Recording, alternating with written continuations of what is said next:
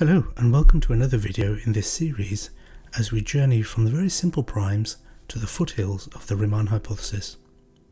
Today we're going to be looking at a specific question which we've kind of overlooked a little bit recently, and that is to show that the Riemann Zeta function has only one pole or discontinuity in the region in sigma more than zero in the complex plane, the right hand side of it with real part more than zero. It's actually true across the whole complex plane, but we won't prove that today. So we've been seeing pictures of it with one pole, one discontinuity, but we haven't really proved it, so we're going to do that today. It's actually quite a nice proof, which I was inspired by somebody online, and I'll include the link to the suggestion so you can see the credits and where it came from. But it's quite nice because it turns a really difficult problem potentially into something that's quite neat. So let's start at the beginning. We initially had the series representation for the Riemann Zeta function, which was of this form, 1 over n to the s, and we know that it converges for sigma, which is a real part of s, more than 1. We've done that lots of times, so if you need a reminder, do go back and have a look at those videos and the previous blogs. So that should be fairly kind of common knowledge by now. Now, because it converges in that region, it means that there are no discontinuities, there's no divergence in that region. There's nowhere where the magnitude of this function explodes to infinity. So that's nice, we can rule that huge area out. We are then left with the region between sigma between 0 and up to 1.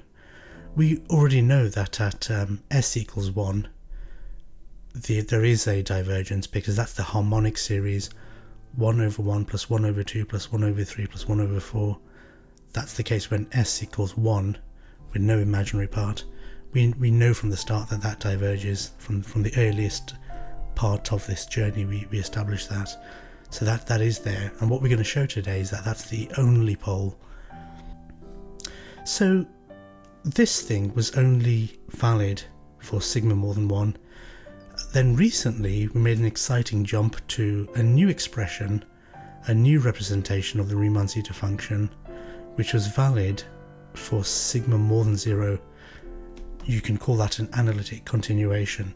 Essentially, we found a new expression for the Riemann Zeta function which agrees with this one for sigma more than 1, but is actually valid for sigma more than 0.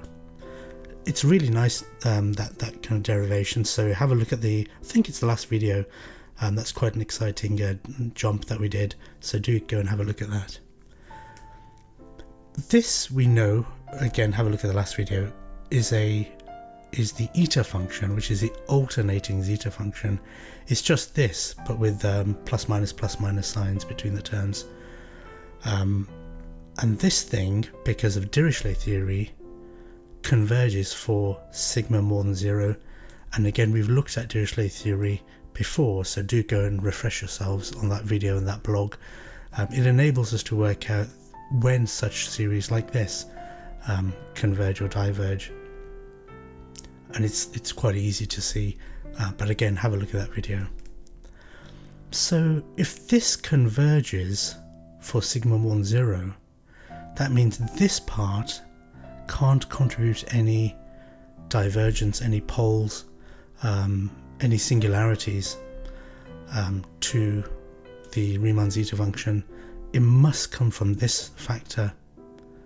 So we need to look at this to see when this factor diverges.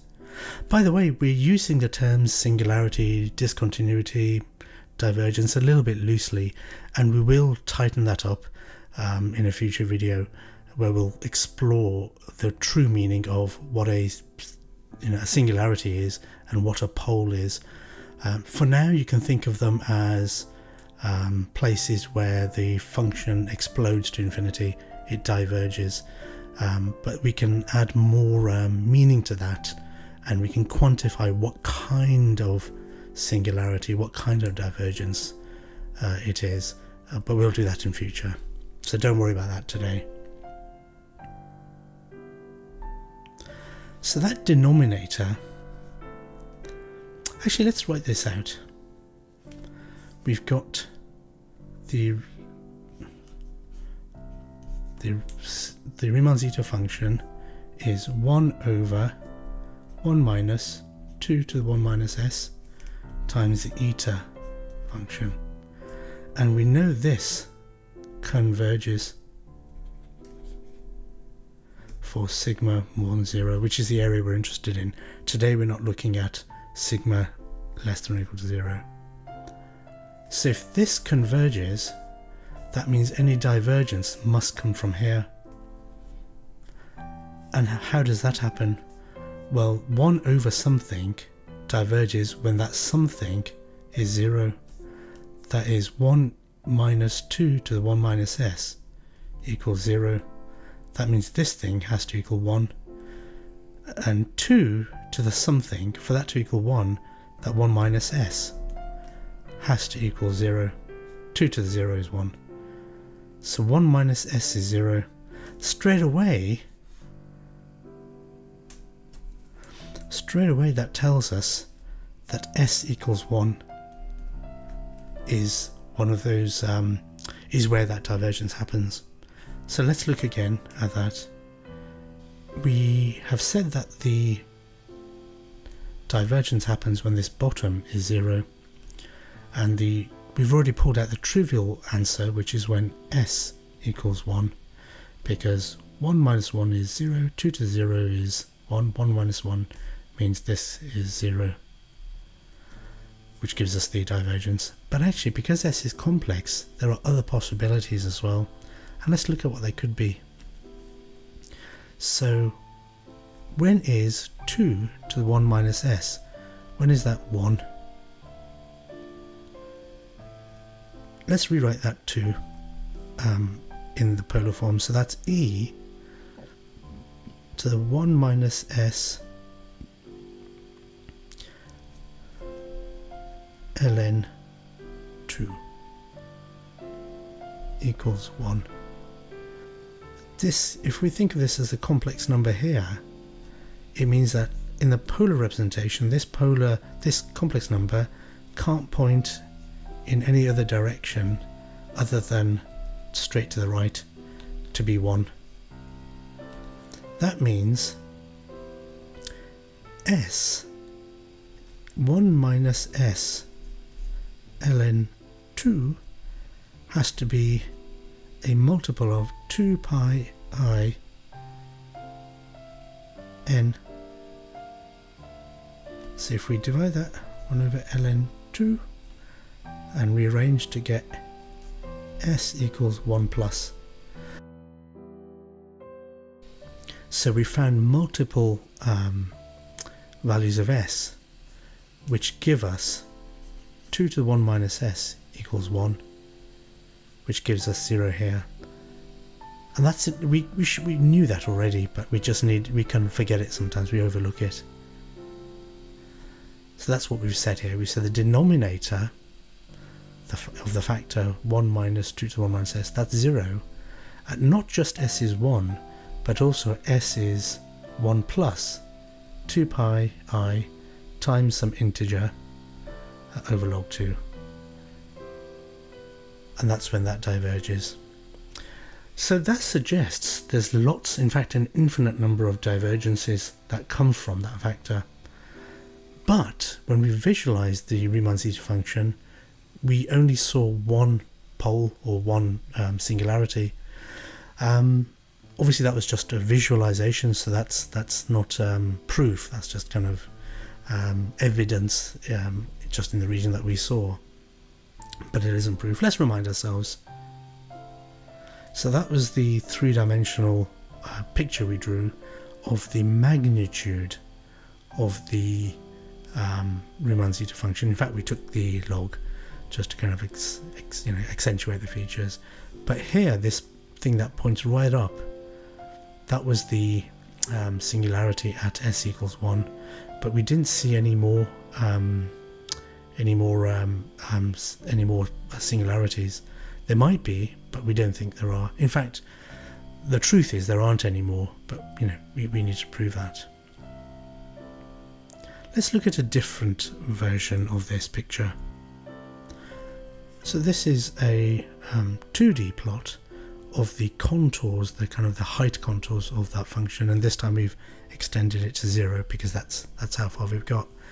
And we saw that these look like zeros, but we saw there's one singularity and we couldn't see any more. So if there's only one singularity, actually let's say that with our pictures. So if this has one singularity, and this we know has no singularities, and this thing apparently has an infinite number of singularities, how do we resolve this? Well, some singularities can be cancelled by zeros. So, for example, let me just kind of draw a rough picture. If I had a function which went to infinity like that, and then I multiplied it by another function which went to 0 here, that 0 could cancel that infinity. Could. It's not always true. It depends on the type of singularity, and as I say, we'll come back to that topic. But if that is a removable singularity, as it's called, 0 times that can be 0, which would result in just this singularity remaining. So this might be something like, and this one that was there, this one has been removed. So that means this thing has to remove all the singularities from here except the one that remains, if there is indeed just one. So we have to prove what looks like quite a daunting task. We have to prove that all the zeros, well, enough of the zeros of this thing cancel the singularities, the infinite number of singularities from here, except this one at s equals 1.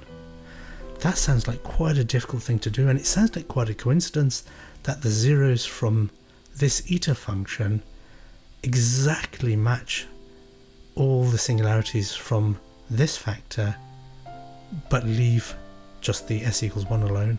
That sounds like quite a daunting task.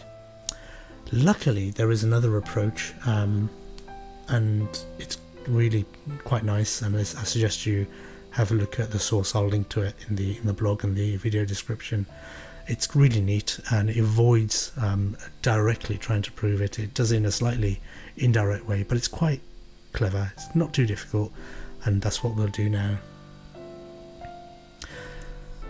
So we just restated the key point there. If that Riemann Zeta function has only one pole at s equals 1, that eta function needs zeros at all of these points, 1 plus 2 pi I a over log 2, for integers a except 0, because we want to leave one singularity. It needs to cancel out all the other ones. That's quite a coincidence, and it seems like, as I said, quite a difficult thing to do. So we'll prove it in an interesting way. And what we're going to do to do that is we're going to look at another Dirichlet series which we've deliberately constructed in a really special way.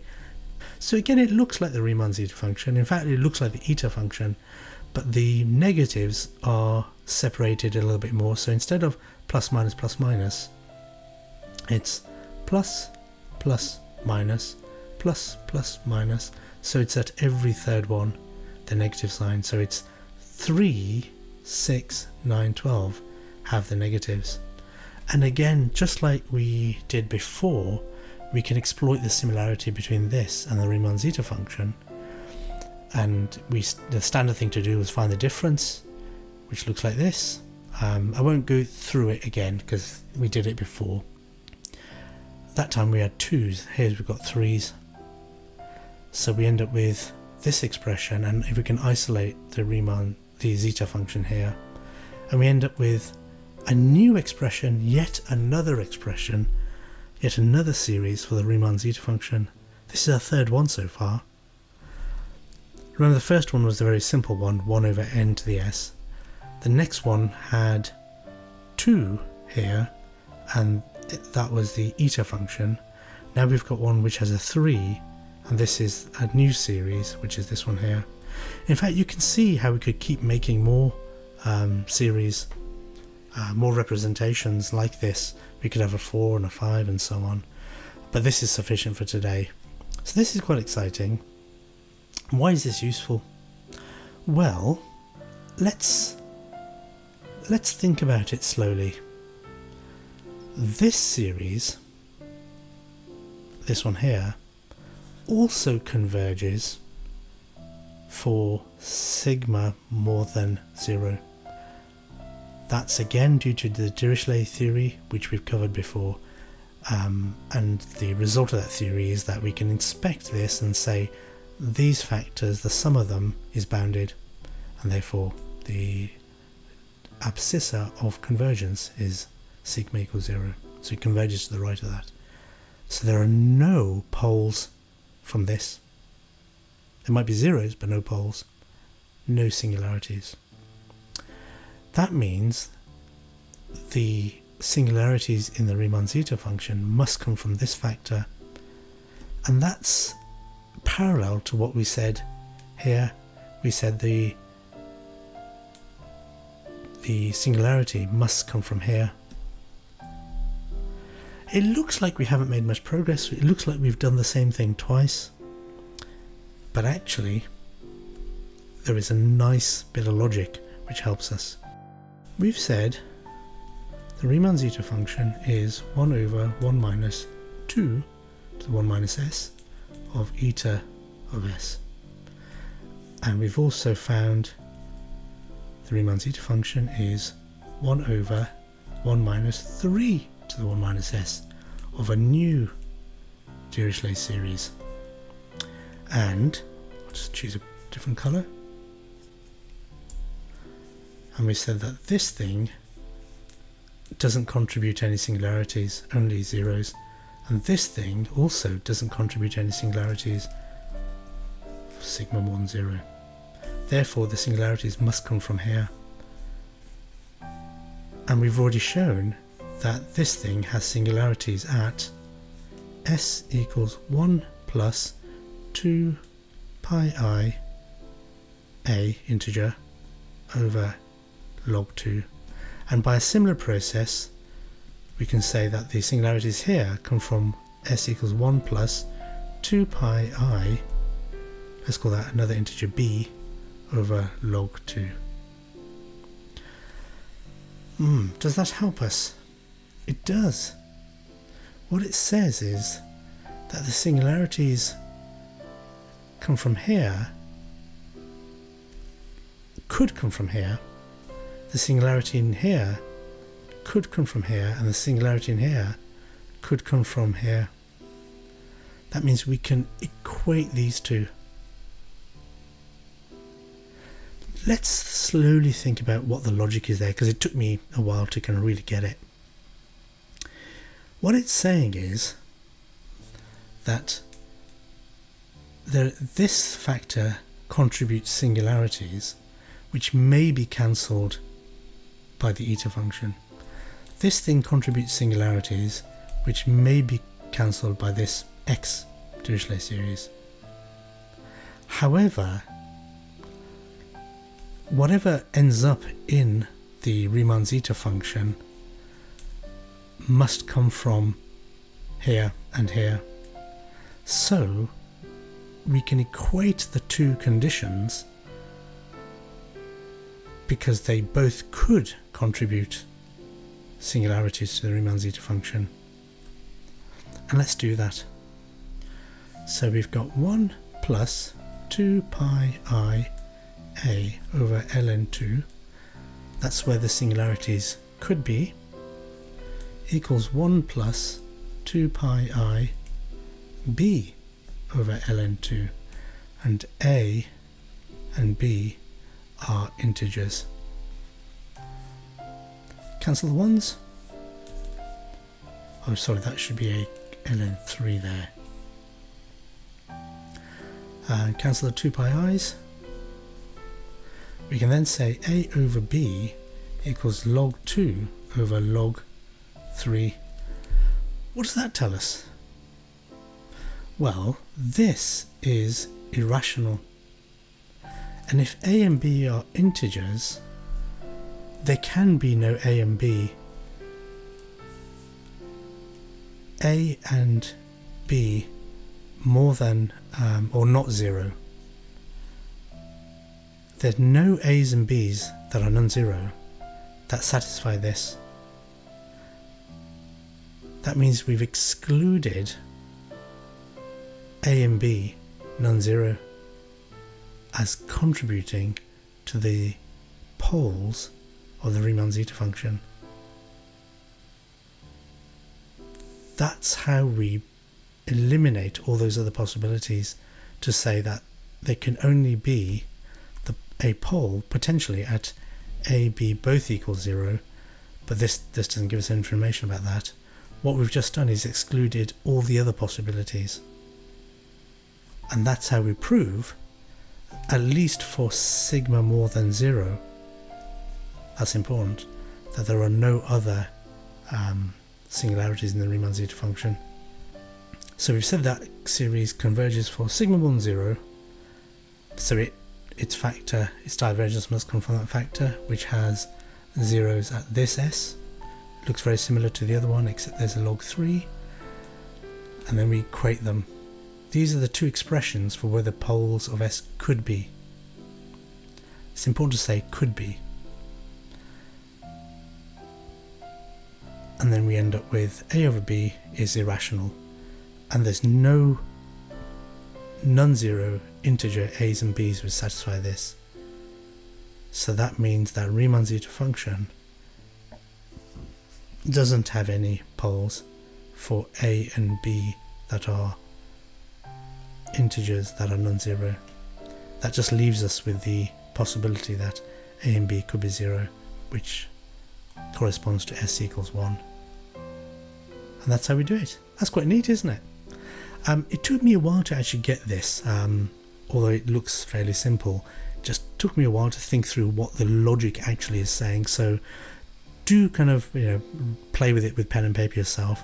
If it doesn't make sense, do comment and we'll kind of look at it again. I have to say it took me a few goes to get it, but it's quite ingenious, I think. Fantastic. Great. We'll see you next time.